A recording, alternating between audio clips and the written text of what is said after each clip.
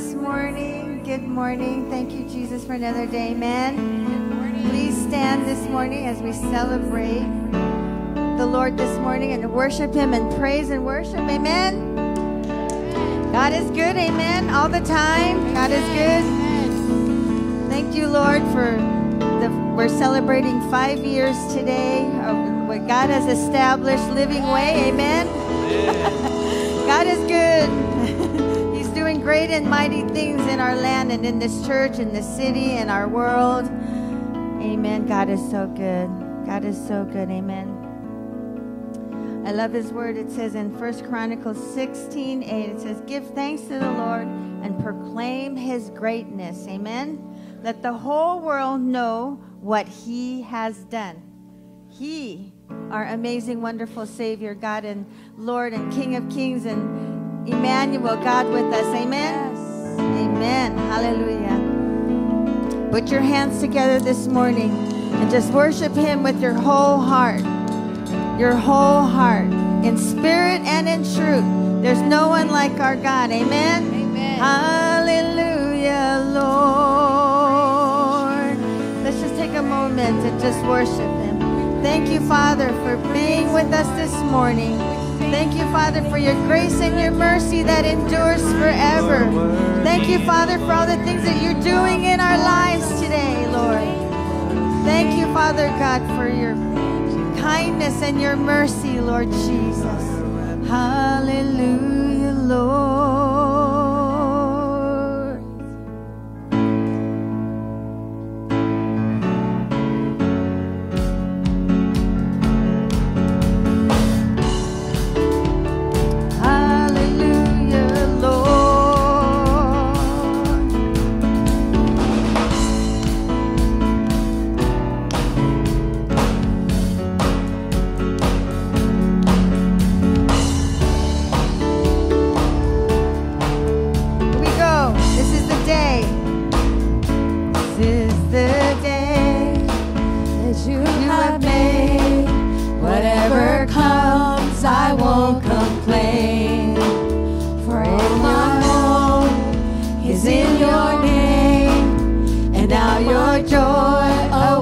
My praise. Let's do it again. This is the day that you have made. Whatever comes, I won't complain. For all my hope is in your name, and now your joy awaits my praise. I give thanks. I give thanks for all you have done. And I will sing of your mercy and your love. Your love is unfailing. Lord, I am grateful. I give thanks for all you have done. And I will sing of your mercy and your love. Your love is unfailing. Lord, I am grateful. When I was down, you brought me out. You set my feet on higher ground. So here I stand. You are my God. Your faithfulness, my solid rock. Thank you, Lord. I give thanks. I give thanks for all you have done. I won't forget all the battles you have won. Your love is unfailing. Lord, I am grateful. I give thanks for all you have done.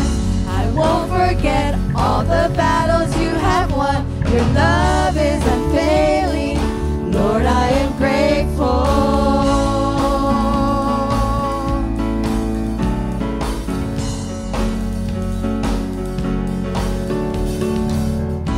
And as we lift our hands up, the heavens open, so let our lives declare the love of God has spoken over us. And as we lift our hands up, heavens open,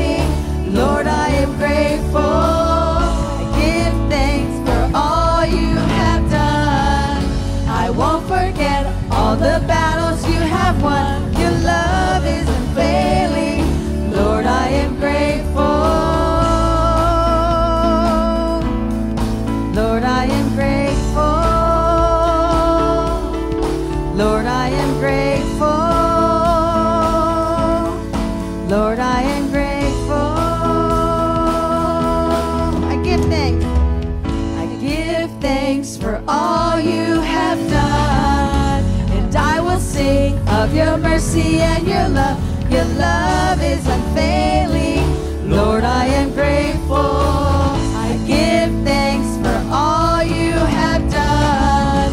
I won't forget all the battles you have won. Your love is unfailing. Lord, I am grateful.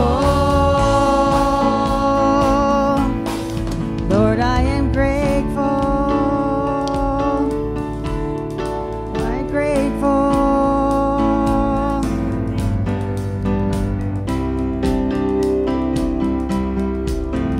Your grace is enough. Your grace is enough. Your grace is enough for me. Your grace is enough. Yes, Lord. Your grace is enough. Your grace is enough for me. Great is your faithfulness. Great is your faithfulness, oh God.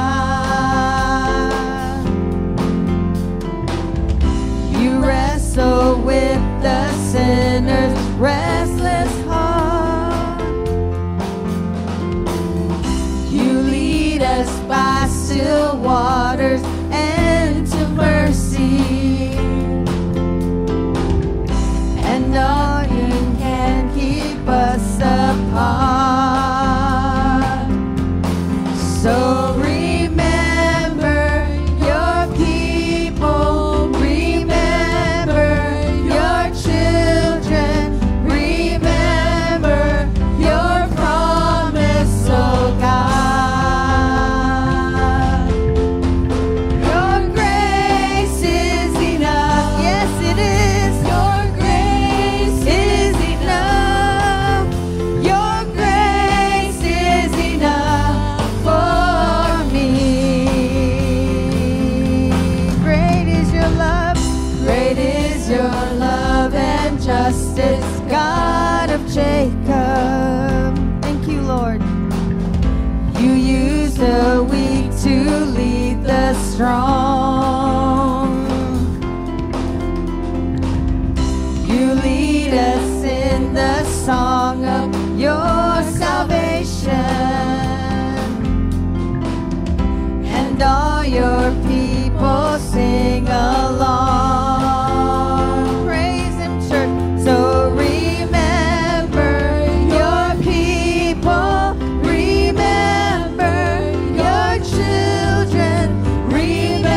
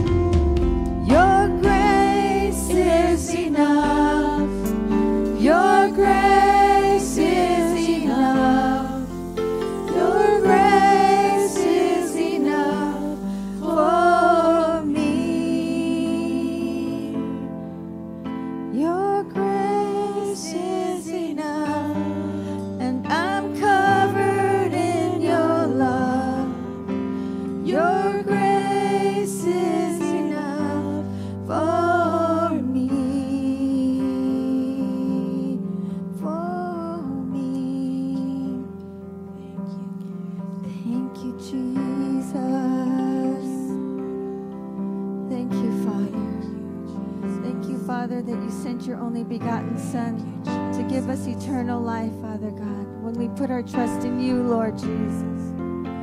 There's no one like you, Father.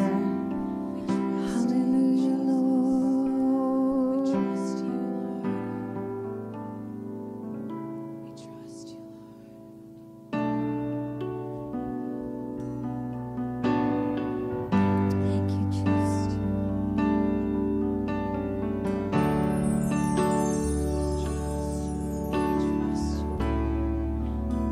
We're trusting you, Lord. Pour it out. Let your love run over here and now. Let your glory fill this house. Pour it out. Let your love run over here and now. Let your glory fill this house. Fullness of eternal promise, stirring in your sons and daughters, earth revealing heaven's wonders. Spirit come, Spirit come.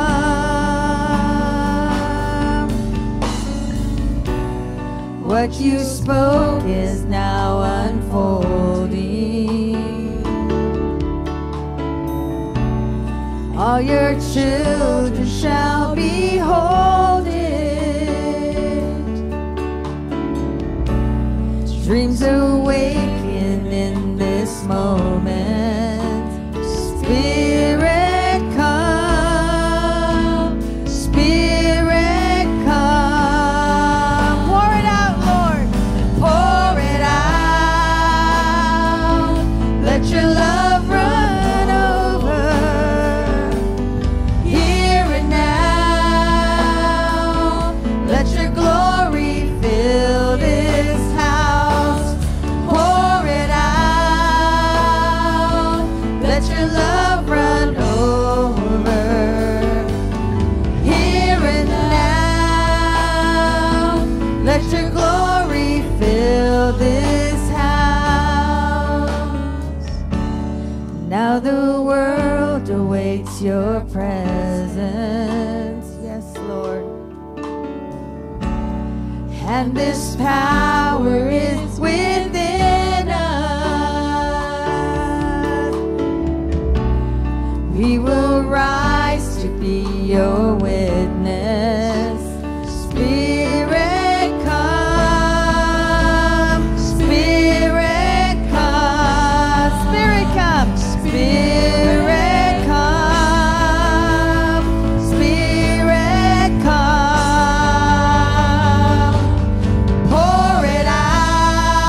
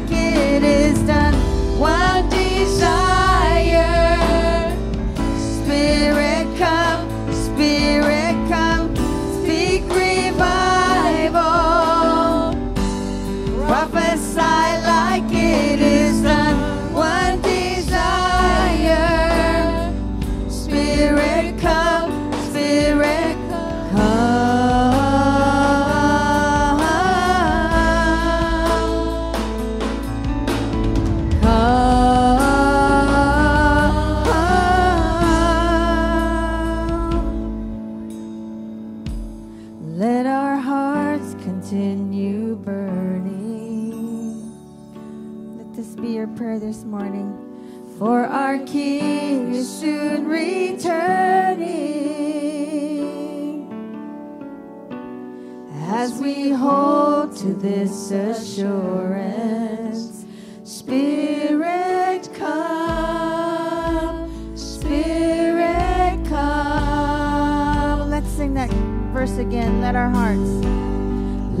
hearts continue burning. For our King is soon returning.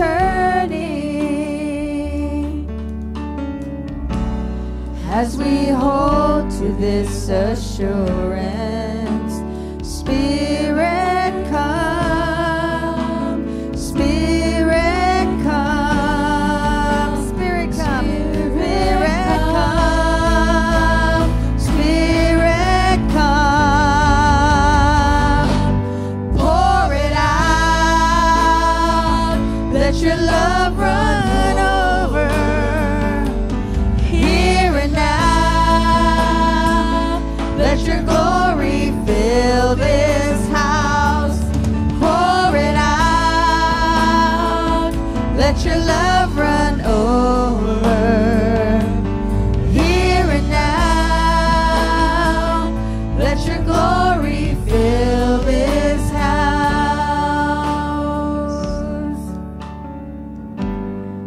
Let your glory fill this house.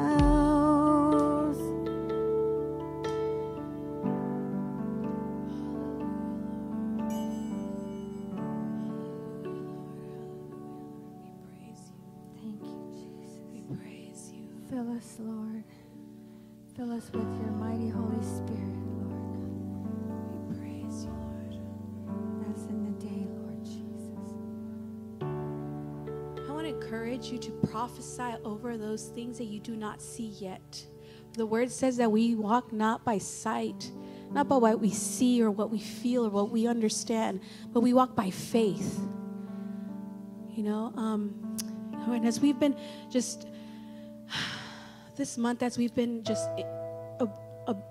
receiving God's word through Pastor Conrad, you know, sometimes situations may not seem most favorable towards us. You know, sometimes it might seem like it's still a long time away before we can receive our promise, before we can see that word that God spoke over us, over our families, over our home, even over our finances, before we can see it even come to pass. But even then, God is still faithful. And I love this. It says, prophesy like it is done. Prophesy like it is done. Like your blessing is awaiting you right there. You may not see it right now. Oh, but the blessing is there. Speak over it and continue to speak over it. Continue to say, no, Lord, you spoke to me.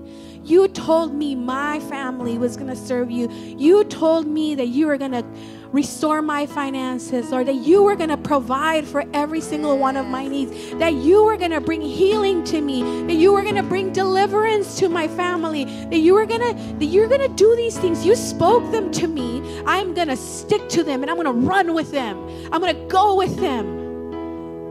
Oh, I don't see it now. Even though I do not see it yet, Lord, I'm trusting you. Amen. I'm trusting you. And that blessing, it's there. So I'm going to declare it as it is.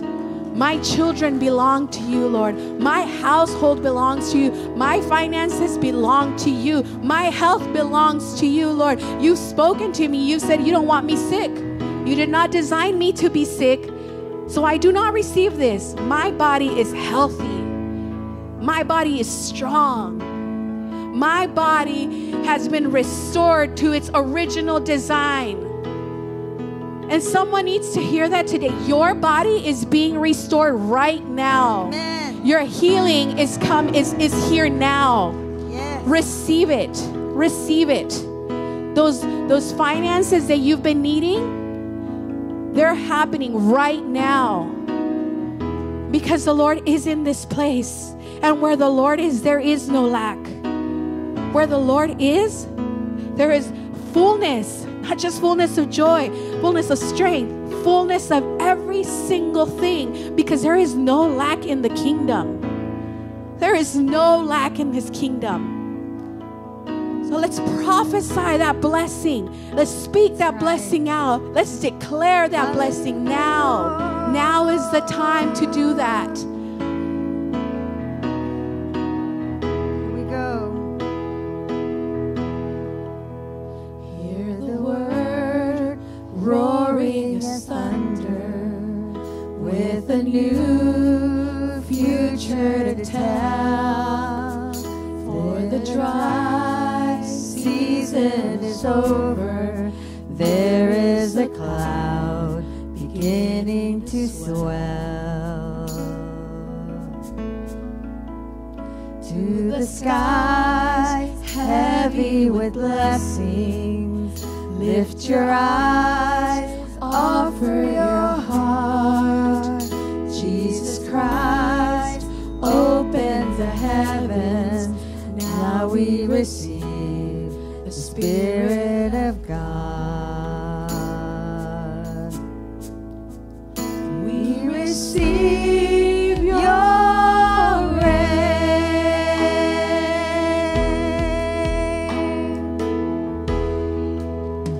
We receive your reign.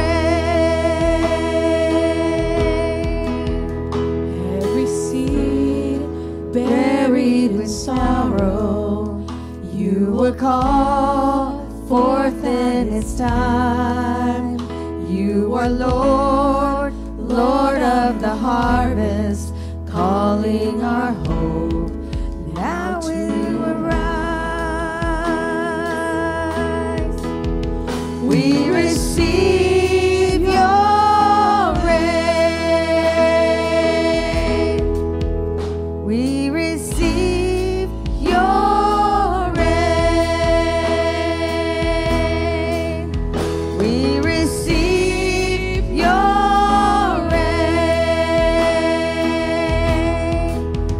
Like a flood, like a flood, we receive your love when you come. Like a flood, like a flood, we receive your love when you come. Like a flood, like a flood, we receive your love when you come. Like a flood, like a flood, we receive your love.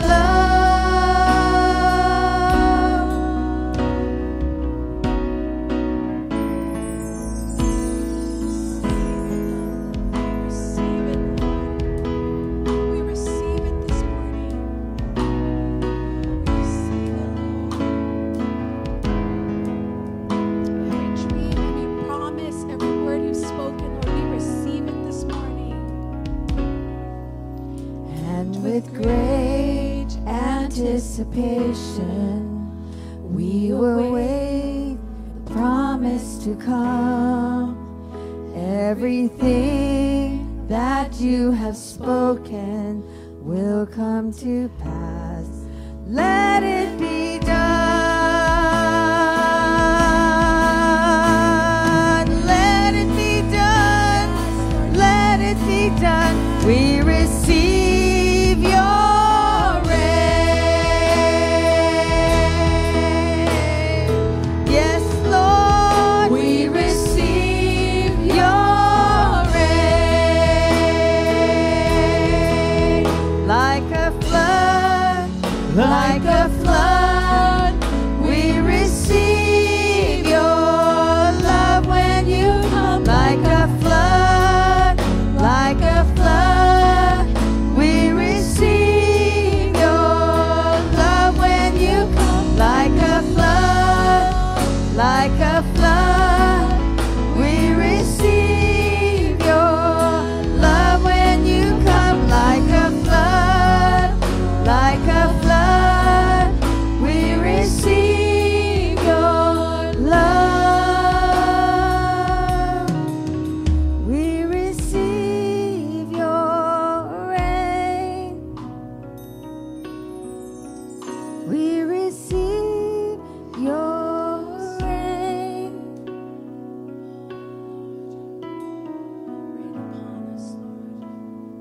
you, Father, for your promises.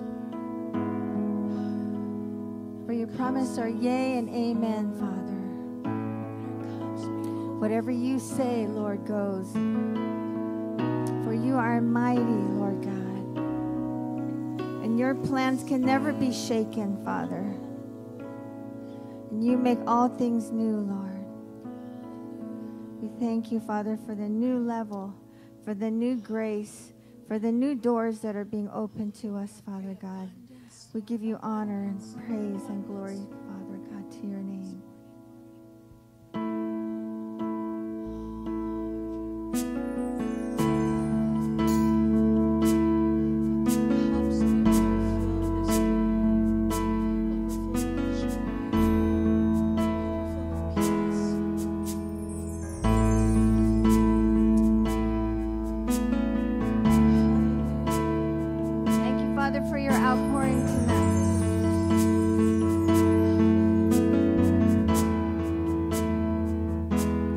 There's an outpouring of abundance. New doors have been opened. The land, it is green. A new grace has been released. Again, there's an outpouring of abundance. New doors have been opened. The land, it is green. A new grace has been released.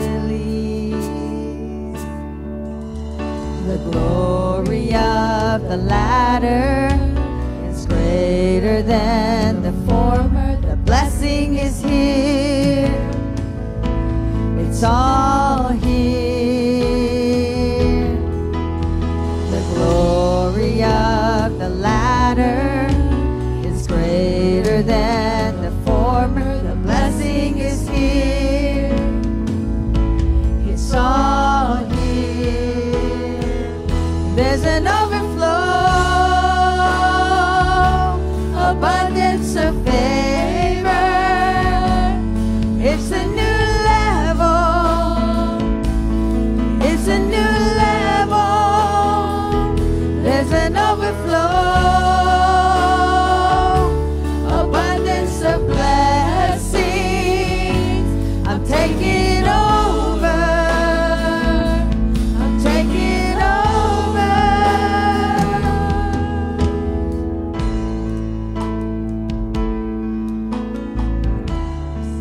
We're taking over this morning. We receive every blessing. We are favored. I see the nations come to me. They receive answers from my lips. I'm shining as a house on a hill. My greatness cannot be hidden. I see the nations come to me. They receive answers from my lips. I'm shining as a house on a hill. My greatness cannot be hidden. It's beyond my wildest dreams what the Lord is doing. My reality, it's my reality. It's beyond my wildest dreams. dreams, what the Lord is doing. My reality, my reality. There's an overflow, abundance of favor. It's a new level. It's a new level. There's an overflow, abundance of blessings. I'm taking over. I'm taking over. Walking in abundance, moving with the speed of the Holy Ghost. I am favored. Walking in abundance, moving with the speed of the Holy Ghost. I am favored. Walking in abundance, moving with the speed of the Holy Ghost. I am favored. It's a new level. It's a new level. It's a new level. It's a new level. I'm taking over. I'm taking over. Taking over. Taking over. Walking in abundance, moving with the speed of the Holy Ghost. I am favored. Declare this morning. Walking in abundance, moving with the speed of the Holy Ghost. I am favored. Oh, walking in abundance, moving with the speed of the Holy Ghost. I am favored. It's a new level. It's a new level. It's a new level. It's a new level. I'm taking over. Taking over. I'm taking over. Taking over. Walking in abundance, moving with the speed of the Holy Ghost. I am favored. That's you, you're favored. Walking in abundance, moving with the speed of the Holy Ghost. I am favored. Walking in abundance, moving with the speed of the Holy Ghost. I am favored. Hallelujah. Hallelujah. Is anybody favored here in the house of God? Is the favor of God upon you this morning? When you woke up this morning, the favor of God was already on you when you breathed your breath of life that He has given you.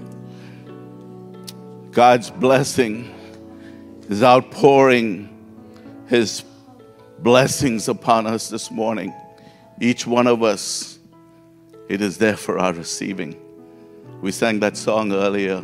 He's pouring out His rain. I remember 5 years ago when we started out here, when we were being installed as pastors, it was pouring out there. The physical rain was pouring. And those that were here, you guys remember, it was ankle high in the parking lot, water. But you know what the Lord was saying in that season and that time, and what He continues to say with us? He says, the physical rain, yes, And he spoke to us and said the drought was over, and he began to pour out a spirit of fresh anointing here on Living Way and the congregation, and on people, and lives have been touched, because he called us to be a house of prayer. He called us to be a house of restoration, and he began to do that in the process. And there are many, many, many of you that have testimonies of that, to that effect. Amen. Look what Daniel says. Daniel chapter 1, verse 9, and I'm going to read this from the Amplified Version. Everybody say now. Now. Now God granted Daniel favor. And you know the story behind that? Do you really know the story? Because Daniel and his friends were captive.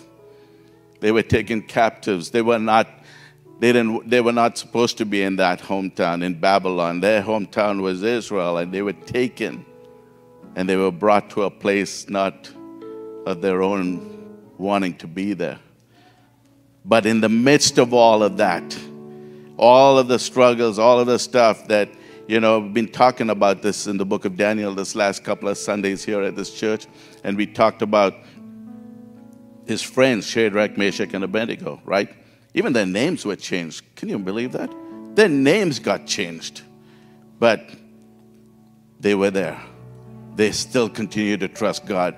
In the midst of asking them to do the things that were totally contradicting to their beliefs and what they wanted, what they were doing with the king, worship the statue, that graven image that he created. And if you would bow down and worship and all of this stuff. But they said, no, we won't. The first Sunday when I spoke, it said, what was the title of my message was, but even if our God doesn't save us, we will not bow down to your gods. Amen. I truly believe there's a season and time for us Christians and believers, and for us to rise up. There's an awakening taking place. There's no longer of this complacency where we just sit down, because God wants to pour out his favor. But only those who will stand in the face of the enemy. Having done all, stand. Football season is on right now, right? Oh, Pastor, you're not going to talk about football. So, no, I'm not going to, because, I haven't even watched the whole season, right? But those linemen, you may be seated, those linemen, what do they do when they stand on the line, right? What do? They anchor themselves down with their cleats and stuff, because they don't want to be pushed. Because if you're just going to stand there as they come to you, you're going to just get mowed down. But God is saying to you today, this morning, that if you would just stand in the face of the enemy as what he has called you to be, as believers, as the favor of God and the blessing that is upon you, then there's no telling what he wants to do in your life. There's no telling, because whatever happened after that, you know the story. If not, if you don't, then read the book of Daniel. All of his friends got risen up to levels of ministers in the government. Daniel had the opportunity, but what did he do? He decided to stay in the gate. And what did God call us over here? We're gatekeepers, each one of us. Right? We're gatekeepers. God has called us to be gatekeepers. And so this morning, I really want you to just believe God, whatever it is. I know some of us, we're seeing you guys. We haven't seen you since Christmas and New Year's because of the circumstances and the illnesses and sicknesses that have been taking place. Well, we're so glad that you're here this morning. But as you are here this morning, celebrating, can you celebrate the life that God has given you? More importantly, the favor of God that is on you. There are so much of blessings that you can thank God for. And just put aside all of your worries, all of your concerns, and just listen. Listen to the voice of the Lord. Amen. The favor of God says, now God granted Daniel favor. And what? And compassion in the sight of the officials. What are you struggling with? What official is holding back something from you? What promotion is being held back? What sickness is holding you back this morning? Nothing can when the favor of God is upon you. Nothing can. Amen? Amen? Do you believe that, church, this morning? Come on, let's sing this song again and just make it a prayer to the Lord this morning. It's a reality. Come on. It's a reality in our lives. It is not what we see out there. Faith comes by hearing, and hearing the word of God. Faith is of things, substance of things hoped for, the evidence of things not seen. And so when you, as Miriam talked about it earlier, that whatever the circumstance may be out there, the storm may be out there, but he says, I am the Prince of Peace. And he can speak to the storm and calm it. He says, with your finances, I am your Jehovah Jireh. He's your provider. There is no lack in his kingdom. Amen. So what is it that you're looking for? He is your healer, Jehovah Rapha. He is your banner over you, the love of God over you. Today is the day. Today is the day that you receive from him his favor and blessing. Amen. Would you do that this morning? Would you just prayerfully, as we sing this song again, just prayerfully commit it to the Lord and just say, God, well, I'm believing. I know that today is my day of receiving your favor and blessing. Amen. Hallelujah. Thank you.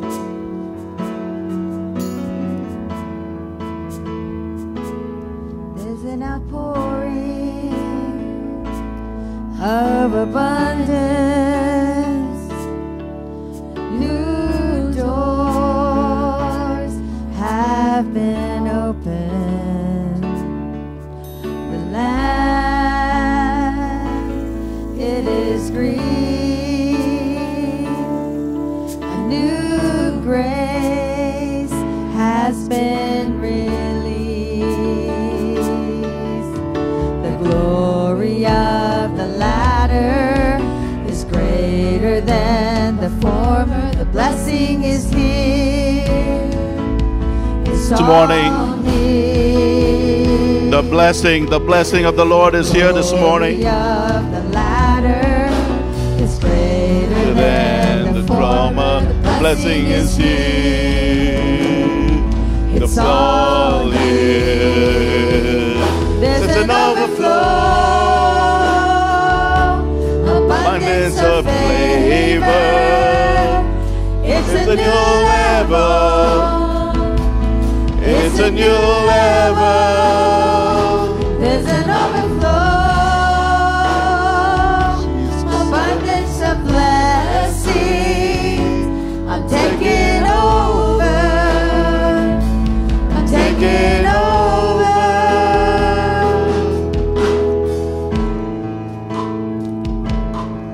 Jesus. I see Hallelujah. the Thank you. nations come to me. They receive answers from my Hold on a lips. second. 1 second. Shining As a house on a hill, my greatness cannot be hidden. It's beyond. It's beyond my wildest dreams. What the Lord is doing, my reality. It's my reality. It's beyond my wildest dreams. What the Lord is doing, my reality. Yes. It's my reality. There's an overflow, abundance of favor. It's a new level. It's a new level. There's an overflow, abundance of blessings. I'm taking over. I'm taking over. Walking in abundance. Holy Ghost. I am favored, walking in abundance, moving with the speed of the Holy Ghost. I am favored. It's a new level. It's a new level. It's a new level. It's a new level. I'm taking over. Taking over. It's a new level. It's a new level. Hallelujah. Walking in abundance, moving with the speed of the Holy Ghost. I am favored. Thank you, Lord, for your favor upon us this morning. Lord, because without you, there's nothing we can do. And it's only because of your grace and your favor, oh God, that is upon us. Lord, we thank you for the healings and the deliverances, oh God, that we have experienced here in this body of believers. We thank you for financial restorations, oh God. We thank you, oh God, for touching and restoring lives, Lord, and marriages that are restored. God, we thank you.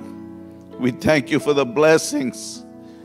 God, you know that we know that you have much more for us. And so we want to continue to walk in that blessing. We want to continue to be in the overflow, oh God, of your rivers of living water flowing in and through us and through this place and into lives, oh God, that is outside these four walls that will be impacted by your word and your gospel of salvation and redemption and restoration and healing. God, we thank you. I'm reminded this morning, oh Lord, for the words that you spoke to us, to forget the former things. Do you not see I'm doing a new thing? And Lord, even now, oh God, whatever it is that you do, it's a new thing. Every day is a new thing for us. And so we thank you, oh God, that you are creating roads in the deserts and rivers in dry wastelands.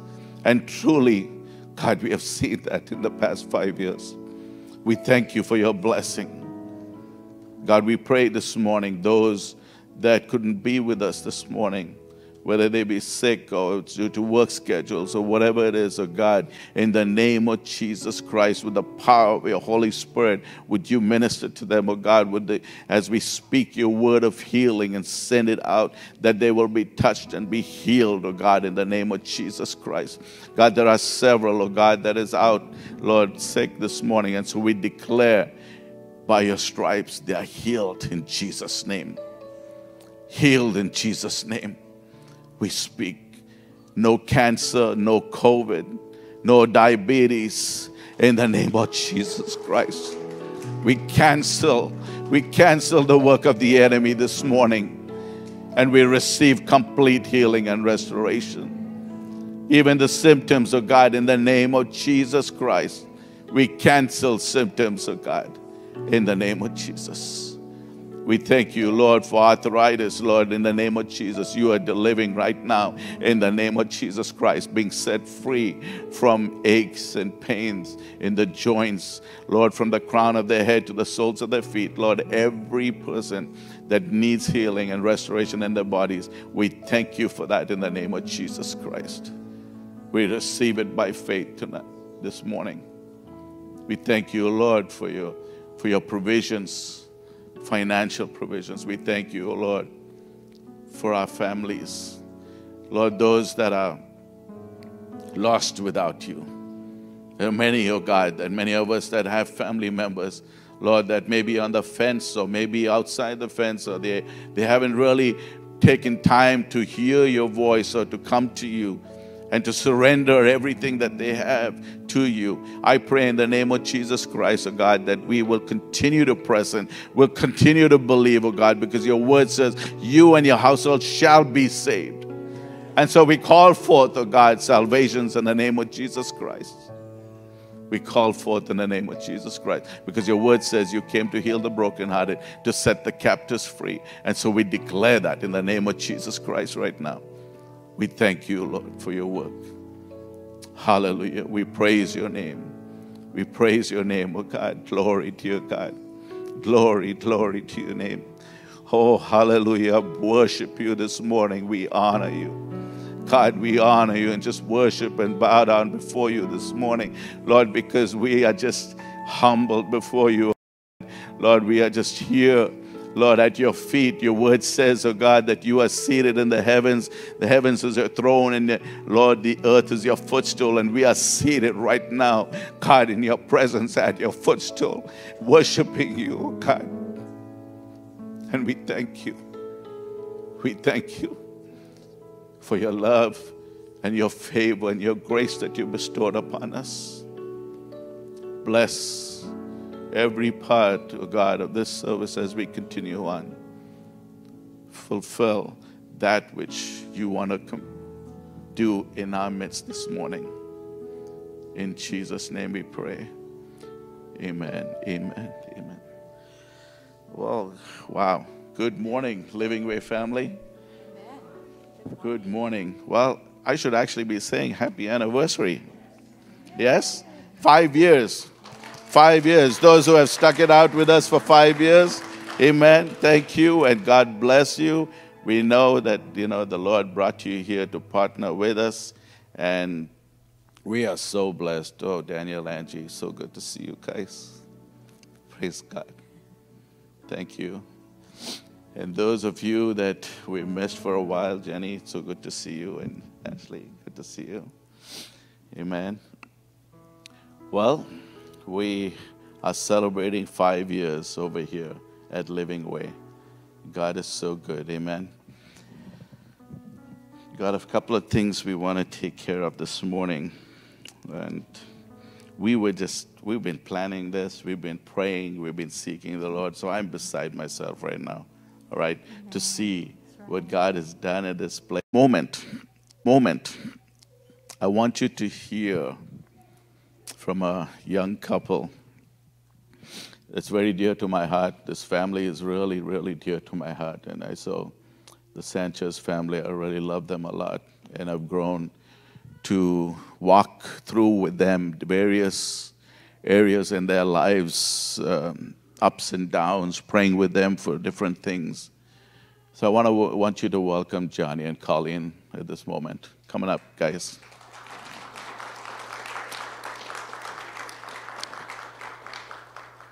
Diane, the mom, is our council woman. She's on our church council. Johnny is the oldest son.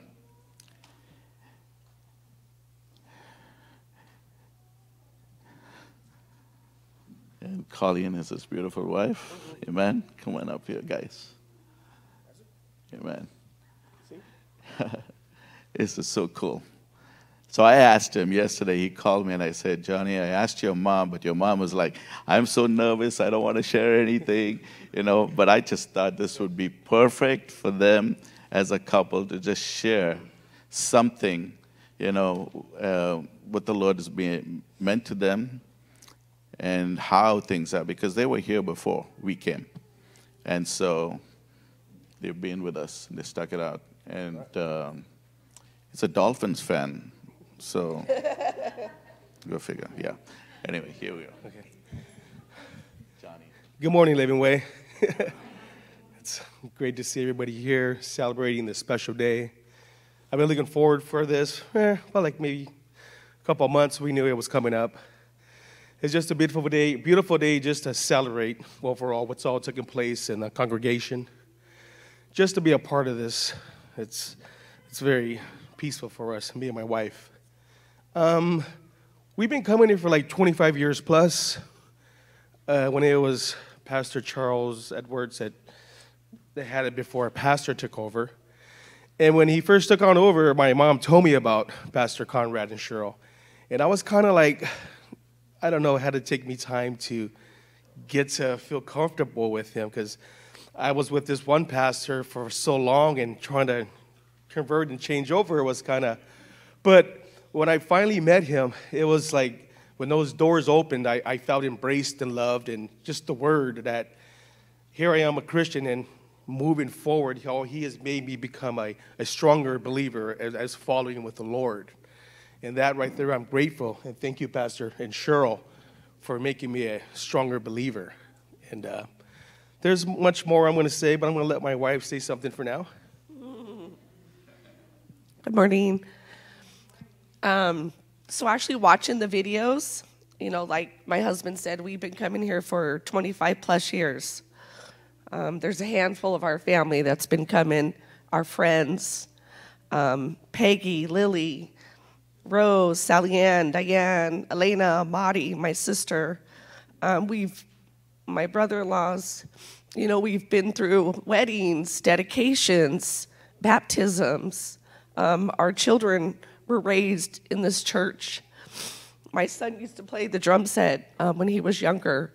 I used to take children up to Big Bear with the youth, the little kids. I had an SUV, and I always volunteered every summer when the church was, there was no busing. We volunteered our time, and just many things. I may not come every Sunday. You might see me sitting in the back, kind of quiet to myself, but every time I walk through these doors, I just feel the love of God. If I had a bad day, a bad week, I leave it at the door. And, just being here, 25 years later, I don't want to go to another church. This church has been our foundation, our home. Pastor, the last 5 years, I thank you and Cheryl for not having this church go away. You guys kept it. You've grounded it. You've grounded all of us here. You guys have always been there when we've just called you out of the blue. Maybe I didn't talk to you for a few weeks or a month. And you guys have always just been there for us. And I just thank you. And, I think, I just thank the Lord all the time for keeping us grounded in our foundation, and continue just, to build my faith. And just thank you. Amen. It's been a real blessing. There's been a lot of things that have taken place, right? Losing Dad, getting at that time a difficult season. Your sister had cancer, and God, oh my goodness, this story. She came and testified over here. We began to pray. We began to declare. She's in Arizona, Tucson? Idaho. She's in Idaho, and we're praying and believing God, and then all of a sudden she shows up here, and she's like cancer-free, delivered. God touched and healed and restored, So you just have to believe in faith, right? And this young man here one day called me during COVID time, and he said, Pastor, I need to pray. I need you to pray for me. I got a procedure for my eyes. And so I said, oh my goodness, Johnny, I did not know that. So can I come? He says, no, Pastor, you can't, because I have to, the COVID protocols, and, just done the test, and so he had to wait 72 hours, quarantine and also. So we prayed. But I tell you what, there's something that came about, man. I just said, Johnny, you're going to see again. You're going to see again, right? And it was it the last procedure that they were thinking of? It was the second one. It was the second one, yeah. And so, but God touched and healed his eyes, and praise God, he was struggling, and I did not know of it for a while, with his eyes, but God touched and healed, and several like that, where, your family, Brianna and Johnny, and of course your brother-in-laws and all of them. God is doing a work here, so we thank you for sharing that. God bless you guys. Thank you. Amen. Love to. Lord is good. Amen. All the time. He is good. Good to see you. Good to see you. Thank you. So 25 years, I didn't even know that. I just learned something new today. Right? But but really strong family. I love them. So, and then last year, in 2020 actually, 2020, towards the end of 2020 and early 21, Miriam and Alvaro coming up. This is another couple that is just added to. Oh, I can see you you really said we're here to serve, Pastor, and we're just going to add to it. so, the more the merrier. Miriam and Alvaro. You guys remember seeing that picture, right? With the first pictures where the street and the church, and then there was a UPS truck out there. So anyway, Al drives a UPS truck, but not that one. He works for UPS. But I used to have a UPS store. And it's like the Lord was saying to us when he had asked us to sell our store out. I had no idea what he was planning it. But he said, and when we took a Google shot map, we're sitting in our district supervisor's office at Dennis Easter, and we see the map shot. And I was like, no way, there's a UPS truck right outside on a Google shot. And the Lord is saying, I was just trying to get you out of UPS into this church. That was the time. I'm serious. That was the day. We didn't even know that. And he said, you know the church where it is, right? And things like that. I said, yeah, I know it. I've been there and stuff like that. And he pulled it up and he says, well, this is the church. And that's like right there, the UPS truck parked outside.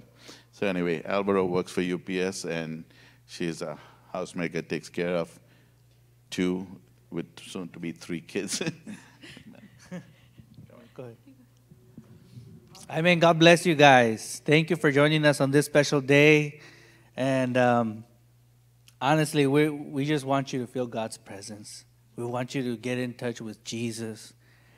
We really, our desire, everything that we do or put our hands to, is really just for you to experience Jesus. Because, yes, he saves us all. But to some of us, he's our friend. To some of us, he's our only friend. Reliable, trustworthy, huh? We have to tell him our things sometimes. To some of them, he's a father. A father. To some of us, he's the one that keeps us straight and keeps correcting us, when we need that too. And we just, as a family, when everything that we've done, and I think every single one of the people that are part of my family, extended family group, you'll see them. If you haven't already, Howie, my mother-in-law. And Jasmine's really close, okay? But we want you guys, we want you to experience Jesus in God's presence. That's it. But yes, we got here because COVID happened. And a lot of things happened, ministries got shooken. The attack against the church is real because it just stopped happening where we were. Prior to that, me and my wife, we had this genuine desire. The Lord began to put a interest in having a home church for my children, because I have little ones. I have. Well, she was like 3 or 4 years old when we got here, and the little one was barely walking. And I'm like, God, I can't see myself serving you how I feel like I need to, if I need to go out and run after my children in the street. Like I need a physical building, church type, not like at a separate campus type thing. And I love that place. Thank God for that place. I really love that place. But we needed something different for my children. That's just what it came to. We needed that. And things happened, and the circumstances weren't ideal. But I said, Lord, you work everything together for my good, for my family, for my kids, man. Like no matter what, we're just going to serve.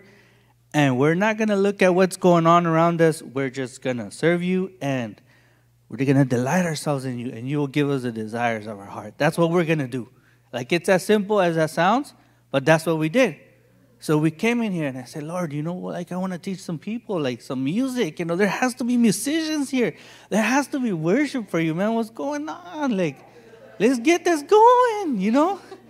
And so quickly I'm like, hey, you want to play? I remember Angie, you want to play guitar? Come on, let's go. Let's get the guitar going. The bass, drums, whoever, man. As long as you put your hands to the plow and you say yes for Jesus, not for anyone else. Let's do it. Let's do it. And so my wife also, she was playing bass, and then the Lord blessed us, you know. And so that's just what has happened. We have delighted in serving the Lord despite all these different things that have been going on around us. And the Lord has given us the desires of our heart. Amen. This home church where we serve, we're very glad to be here. And God knew why this one was for us. And we're so glad to be here. We're so glad to serve. And please, all you come every Sunday, please. Yes. You know? We all need it. We all need it. We all need it. Okay?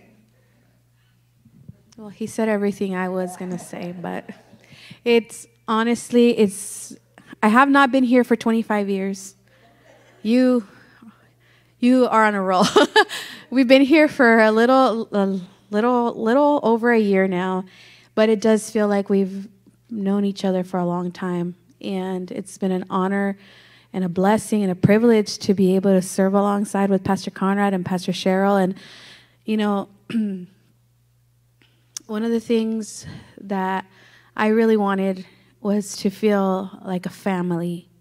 You know, I grew up in church.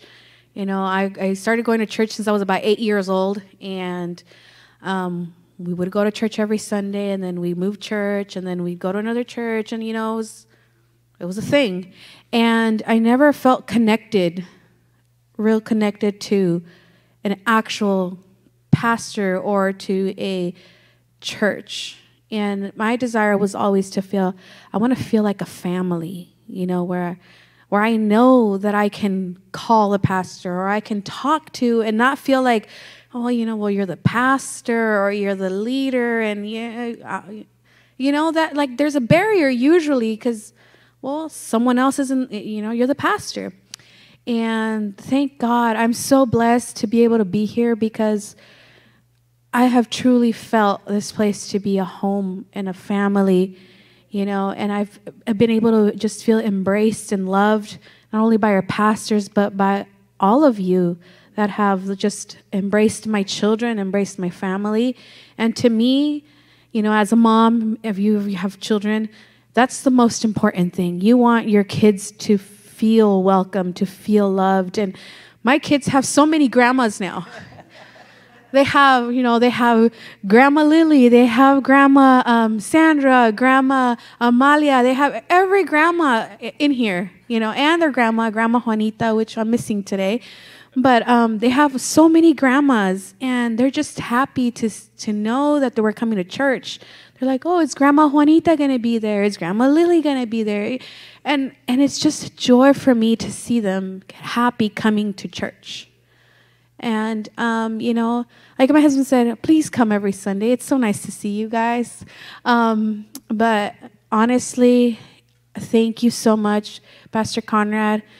Seeing the video, it just really, I really see how you just trust the Lord and have believed the Lord. And because you've done that, we're here.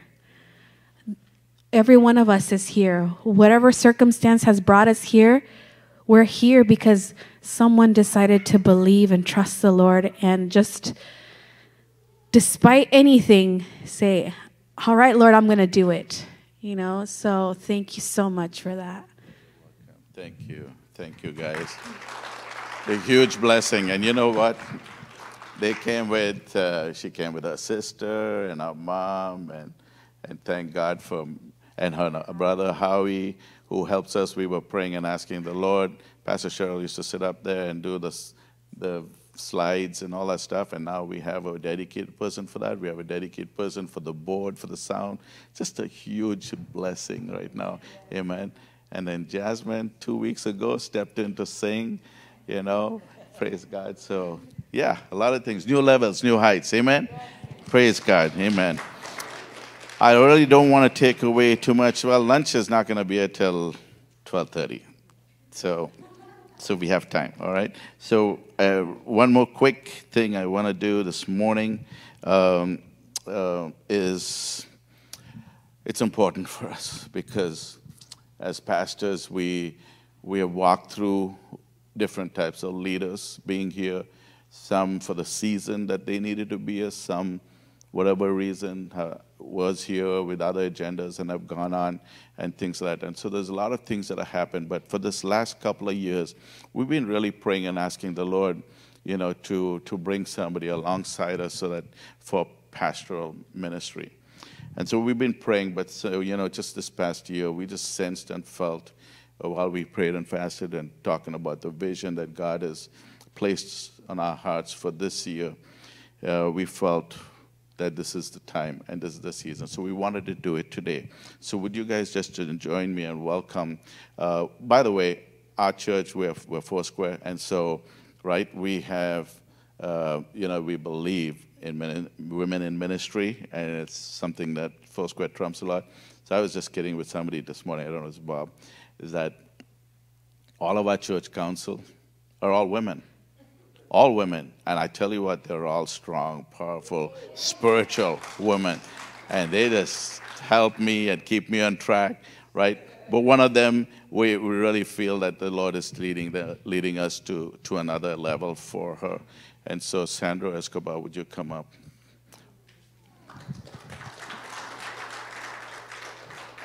Okay.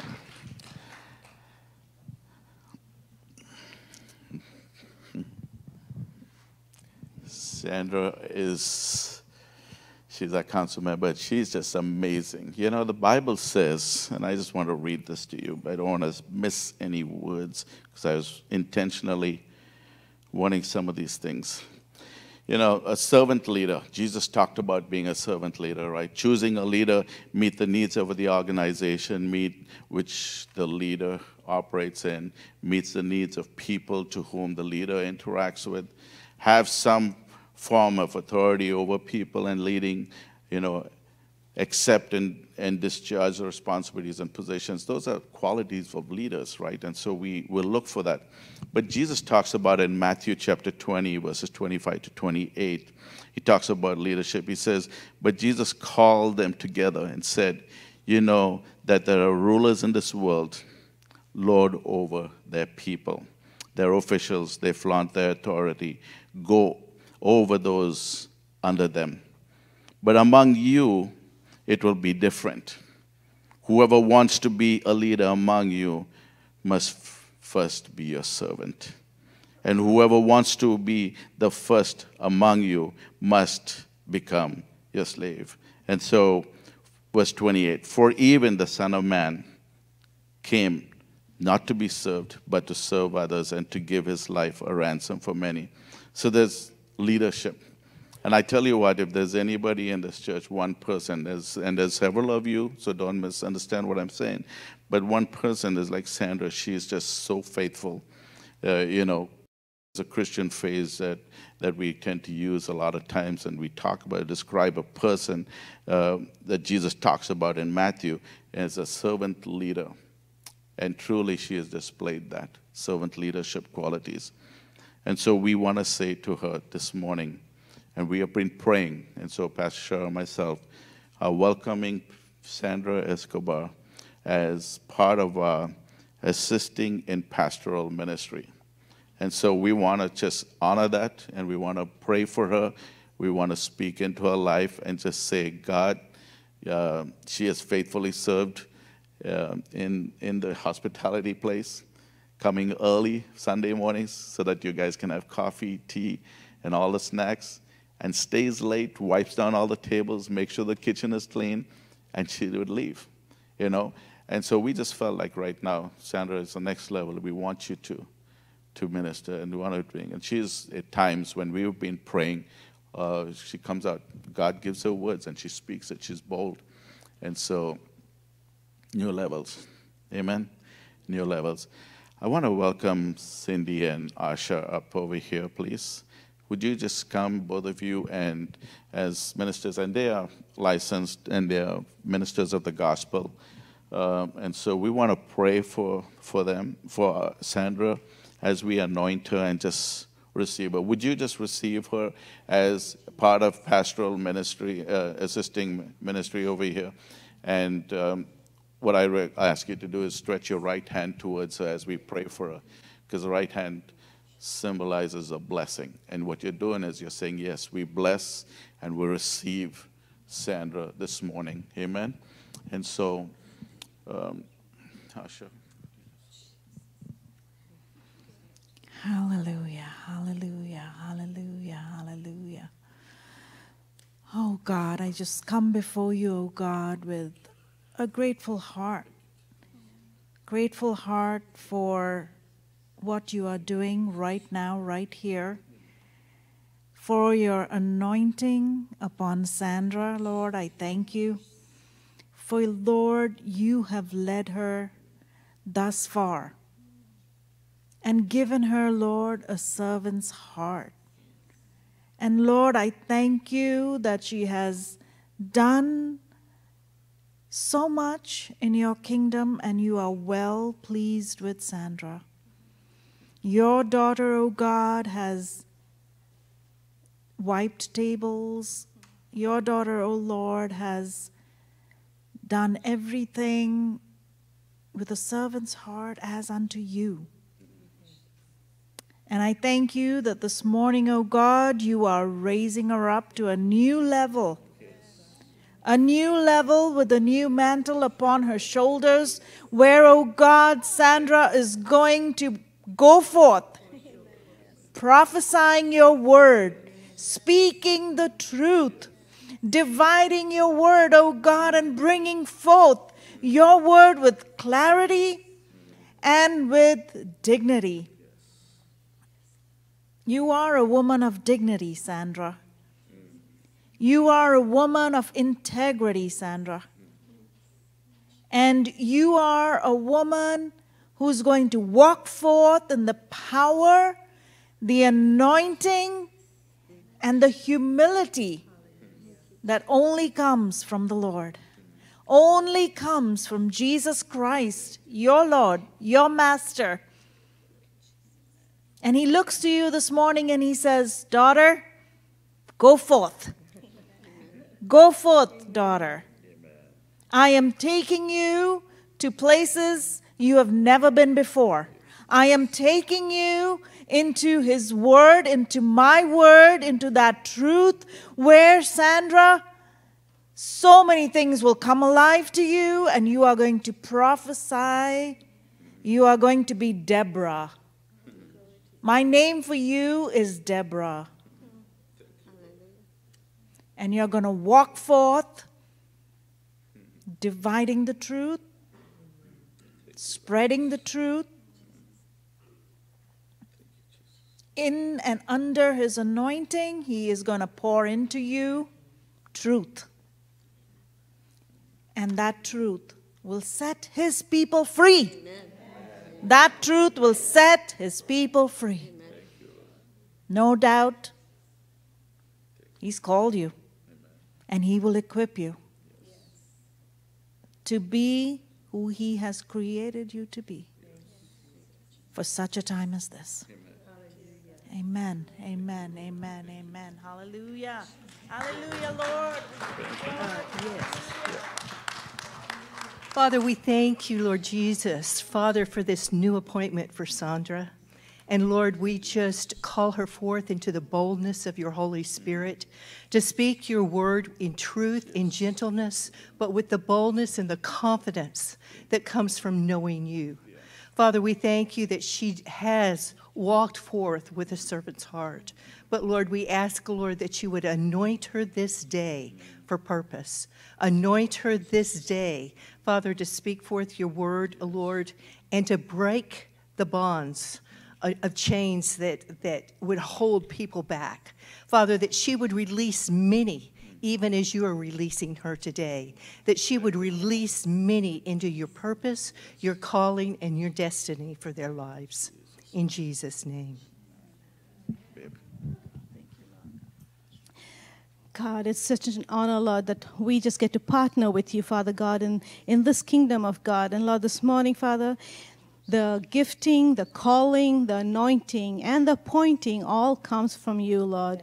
We are just standing here, Lord, as ambassadors of Jesus Christ and just releasing Sandra into what you have already predestined for her. So, God, I pray, Lord, that as we release Sandra into this position, Lord, that will be a position, Father God, that will bring glory to your name. And, Father, that we, Father God, will be edified as a body together here in this positioning. So, God, I pray, Father God, that you would give us also, Lord, that each one of us, God, who are witnessing this beautiful, beautiful moment, Lord, give each one of us, Father God, the right, Father God, to be able to enjoy this beautiful moment. But above all, that we would come alongside Sandra to be armor bearers to her too, God, as she goes forth into this ministry. So, God, we thank you, Father God, for all you've done for us in the last 5 years. And, Lord, you know, it just reminds me for a moment that in the natural, when we talk about kingdom, when we talk about business, the first 3 years is a lot of hard work where you're putting into the business. And then later on, you get to see the profits coming through. And so, Lord, even in kingdom business, Lord, we just witnessed the hard work that was put in. But, God, we're now seeing the profit coming through. So, God, we thank you, Lord, for the profits that we're going to be seeing, Lord. The profit, Lord, that will bring, Father God, more and more, Father, that need to be brought into the fold. And that, Lord, is all that we're called to do, to go forth and speak your word. So, Lord, we thank you for this moment in time and for this divine appointing moment in Jesus' name. Amen. Amen. Thank you. We love you, Sandra. Bless you.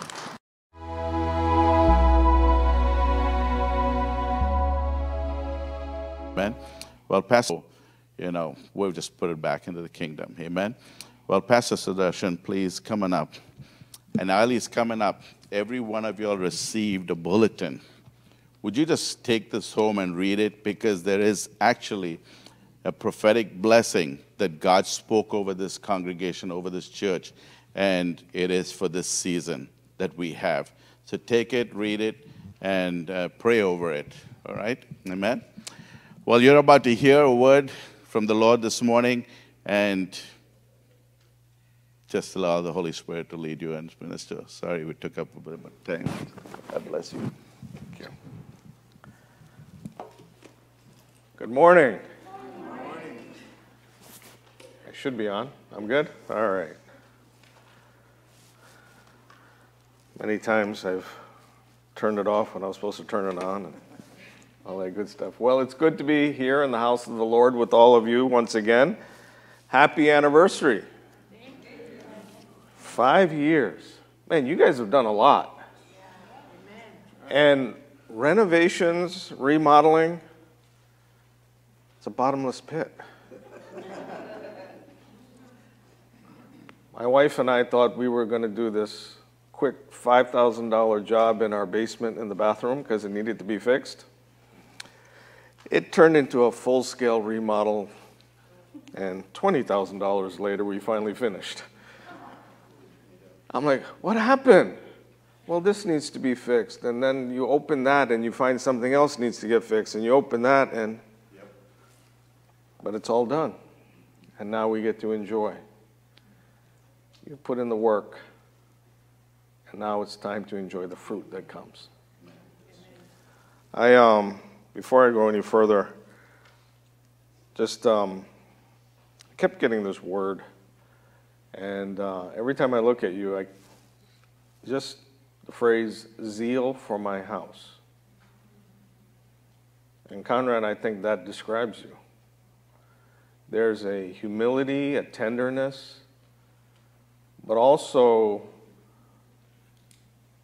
you persevere no matter what gets thrown at you, you and Cheryl. And I congratulate both of you.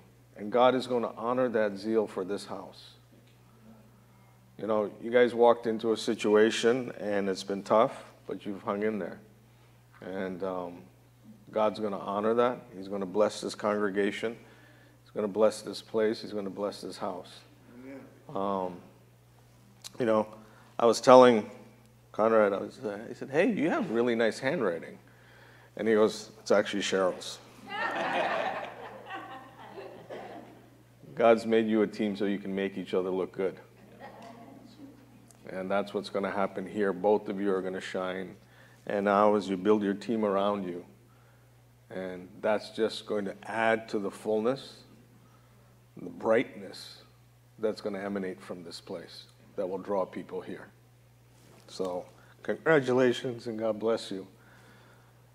Brother Alvaro, did I say that correctly? Yeah. Yes. Can you stand for a second? I have a word for you. I was listening to you play the drums. Before I ever saw your face, I was just sitting there with my eyes closed and I heard you play. And you play with restraint. It's like if you could, you would just go all out. But you kind of pull back a little bit because you don't want to be too loud. You don't want to overwhelm. There's that restraint. Okay? But yes, I'm going to show you my age now. For those of you my age, you might remember this Muppet called Animal that used to play the drums. Right? He gave it all he had. It's like the best character on the show. Him and the Swedish cook. But that's in you. It's like there's all this stuff that's bubbling, and you want to let it out, but then you kind of like, should I? Should I not? Should I hold back?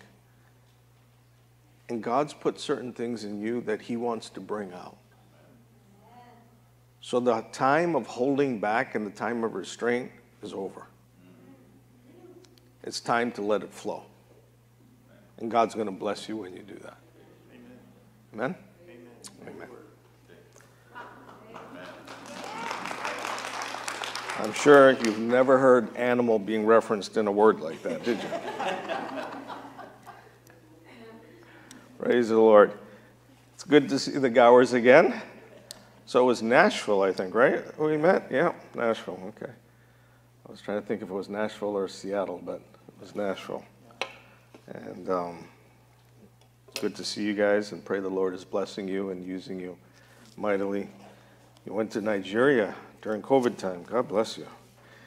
And it's tough. Anniversaries, birthdays, we all mark time. We mark time in our lives. We mark it in the things that we do. We mark it. Everything is, and then, like we're celebrating our 31st anniversary. And, when you first fall in love and you first get married, everything gets marked. And guys, we always get in trouble because we can't remember to save our lives. You know what today is? No, it's the first day I saw you. Oh, really? Okay.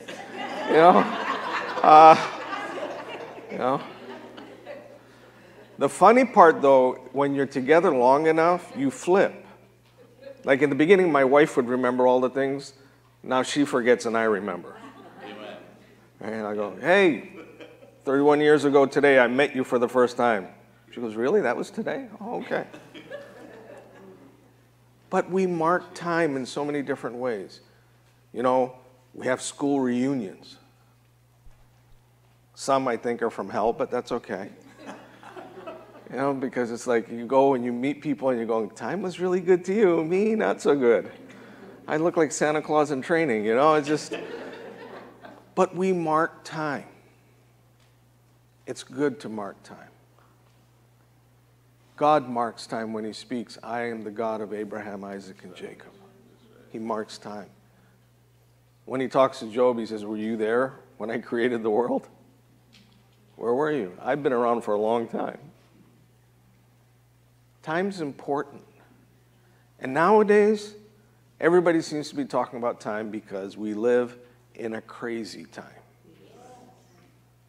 Things are crazy. And it's not just crazy in the world, it's crazy in the church. Because guess what? We all live in the world and we come into the church and we bring the crazy with us. Okay? Of course, none of you, you're all holy, sanctified, purified, just like the water we drink. It's the other people down the street. But we live in a time and we don't know which way is up anymore. First wave came and we thought, okay, we're good. And here comes the second wave. Right? And all these things that happen, you know, first it was the regular kind, then Delta, and now Omicron. The funny part is I was supposed to go to South Africa in December. 2 days before I go, the whole Omicron thing comes up and they say you can't travel. And well, actually that's not true. They said I could travel, but there was no guarantee I'd be able to come home. Nice.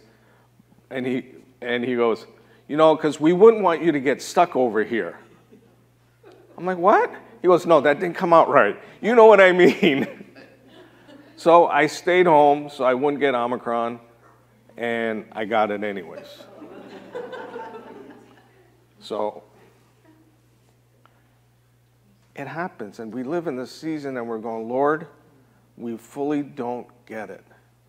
So then we try to get facts from different places, and we're listening to this news source and that news source. We're listening to this live stream of this church and a live stream of that church and this preacher and that preacher and this prophet and that prophet, and we're trying to take all the stuff that people are giving to us, and then we're trying to decipher the times.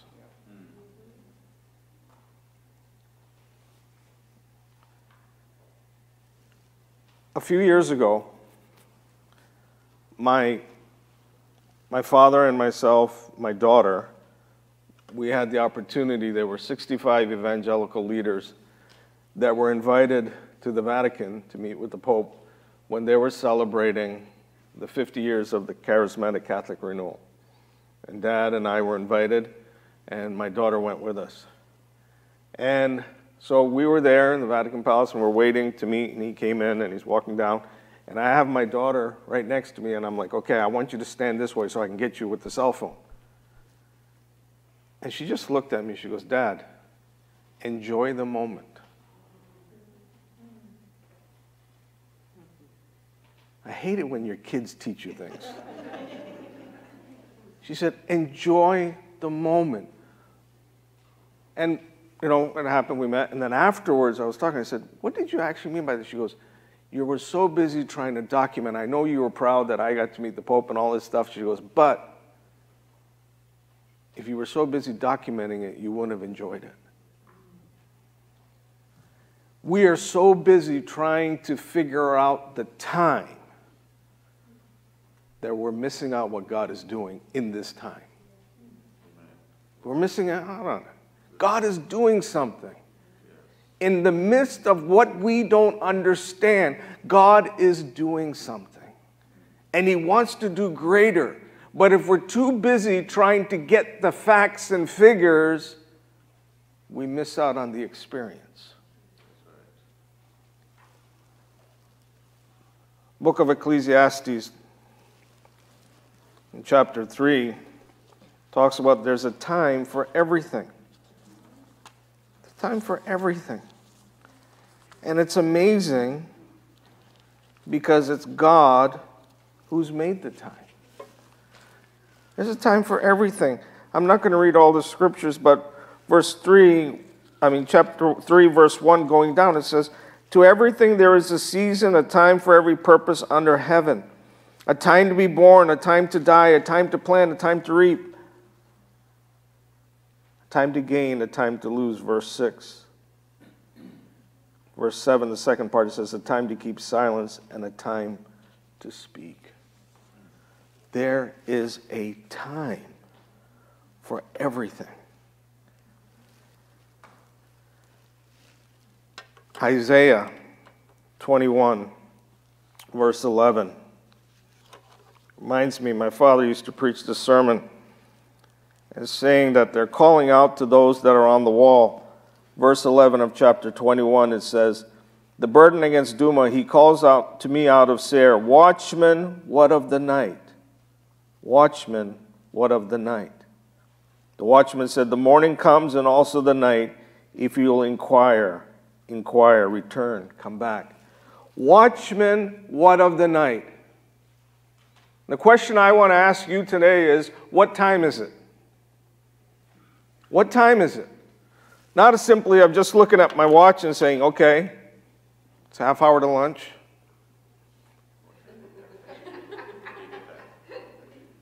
Or so. But what time is it?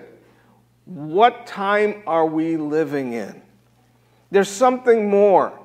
When I would say to you, what time is it? You're either going to tell me it's 12 something, or you're going to say, well, it's winter, or it's something. You're trying to put it in a framework.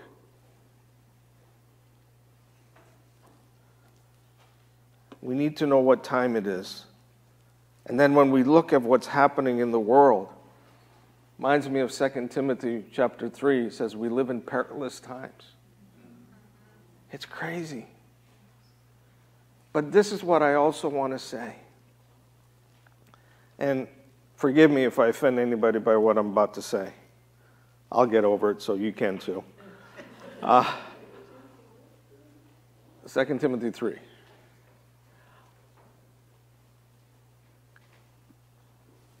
In this time of uncertainty and all these things that seem to be happening in the world, the easiest thing is for us to jump on the bandwagon and try to predict that Jesus is coming back today, tomorrow, or day after. It's the easiest thing for us to do. Because if we say that, then we think we're just getting out of here and we're going to escape all this. But I simply want to say this. With all due respect to all those who think they figured it out, Jesus said this. He said, no one knows the hour except the Father. And my simple logic is this. If the Father's not telling the Son, He's not going to tell me or anybody else. Right? So I have to figure out what it is we're supposed to do, and that's we're supposed to be ready. But it also means that we come to an understanding of today. We've talked about Daniel a little bit earlier. Pastor Conrad was talking. And the people of Israel, they were in exile. But you know what? The word of the Lord came to the people who were in exile. And it didn't simply just say, wait for the time you're going to come out of exile. Don't do anything till then. He said to put down roots, to build houses, to give your children in marriage. Do all those things that you would normally do. Why? Because God always wants to keep raising up His people. Always. In every situation, in every time, whether it's a good time, a bad time, or a horrible time, God is continually pouring out on His people. And will raise them up. So what do we know about this time? 1 Chronicles chapter 12, verse 32. It says, the sons of Issachar had an understanding of the times, to know what Israel ought to do. See that? To know what Israel ought to do. They had an understanding of the times. And please understand what I'm about to say here. We need to understand the time and the season. It's not about amassing so much knowledge, facts, and figures that we try to figure out and we have all these possibilities. And we're trying to figure out which one is going to happen. And God simply says, just follow me. Just follow me. It's almost like you have a child and you're saying, do this, and the kid says, why? And finally you just said, because I said so. Stop trying to overcomplicate things, but learn to understand so that you can experience and enjoy that moment. God wants to do something, but the coolest thing about it is He wants us to enjoy it when He's doing it.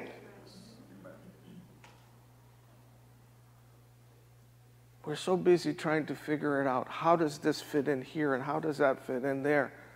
And I know this is going to sound contrary to what a lot of people are trying to say out there. But God hasn't changed. He hasn't changed. Right? It's right there. The same yesterday, today, and forever. Understanding the times. The sons of Issachar, it wasn't simply saying, yep, this is point A, point B, point C. No, they knew how to act in that moment. They knew what Israel ought to do. Because if you simply amass knowledge and you don't have understanding, you panic. You panic. You turn on the news today, and you hear all these different facts and figures, it scares the living daylights out of me. Right? Where we live in Rhode Island is a beautiful coastline. I can take barely a 5-minute walk, and I can see water. It's beautiful. And then I always looked at these houses that were right on the water, and I'm like, one of these days, Lord, I'll be very happy, thank you. And then I'm watching the news the other day, and they have this map, and these houses, which I thought I'd be nice for me to have one of them, they're all going to be underwater. And I thought, well, maybe I don't want that house.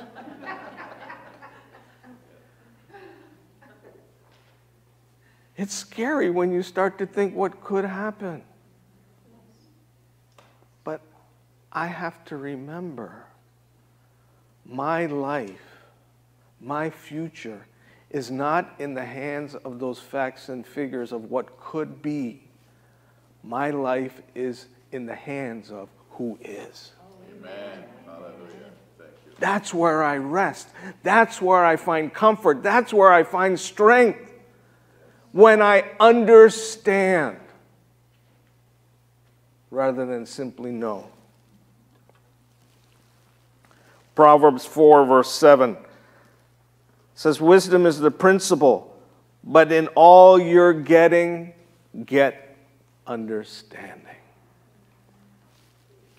It's good to have wisdom because that comes from knowledge. You say, okay, this is what I have. But now wisdom added to the knowledge, now if I get understanding, it brings forth benefit. I have a friend of mine, one of the smartest people I know. Incredibly smart. I mean, he's the guy when, anything breaks down, I call him up. He tells me what to do. But I've seen him make decision after decision that has only brought destruction because there's no understanding.